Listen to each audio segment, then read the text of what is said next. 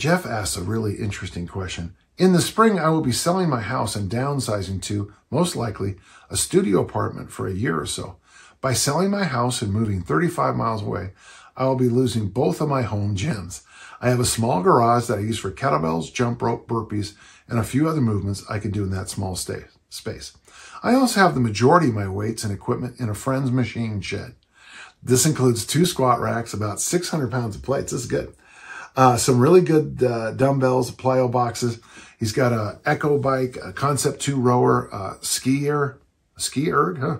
And a bike. Wow, that's a good home gym. 2 really good setups. I want to avoid a gym for as long as I can at the new place, and I was wondering if you would recommend for a very small space. My initial thought would be to bring the Concept 2 bike and some kettlebells.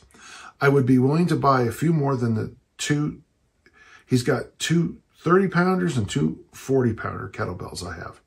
What types of movements would you recommend in such a small space, and how would you switch it up to avoid boredom and repetitiveness? Any insights will be great. Well, it's interesting because the one thing I would buy, so this happened to me when I was living here in Utah for a long time, and we moved out to Burlingame, and I went from having, my gym had, all kinds of chains and an incline bench and, all kinds of good stuff, great Olympic bars. And then I moved into an apartment in Burlingame, California. And all I really had, I had a TRX, a suspension trainer, and I had a single kettlebell, my 28 kilo. I liked it a lot. I was going through some, just some general physical issues at the time that were easy to work out.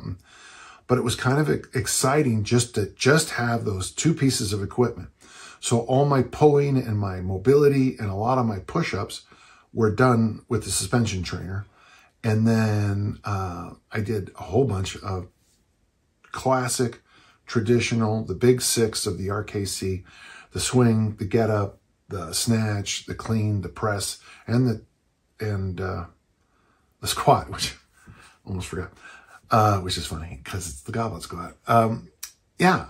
You can do everything.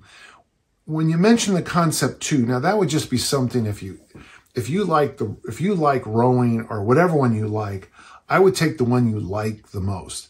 Downside of a Concept 2, it's massive. Okay, it's a big engine. Now, I always folded mine up and it sits into a space, but it's still big. And just if you're going to be in a, did you say a studio apartment?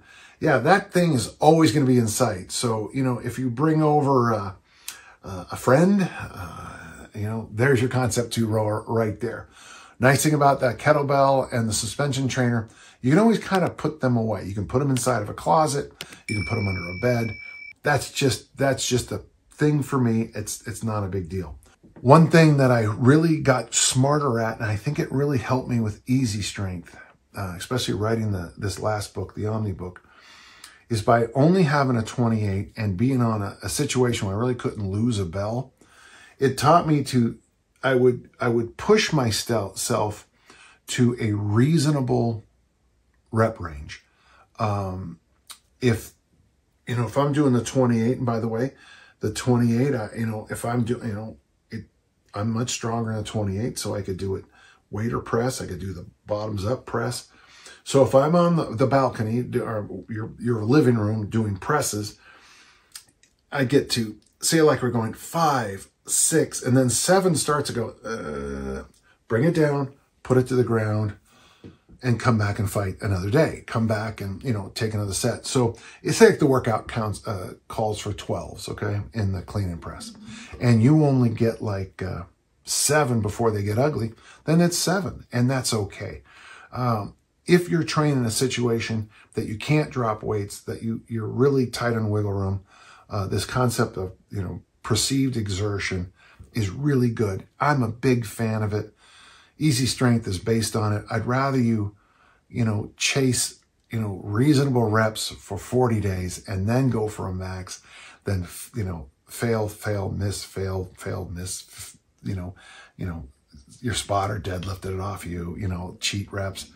I'd rather you do that because I think long-term, The body learns with success, not with multiple failures. That's my opinion, and I'm sticking to it.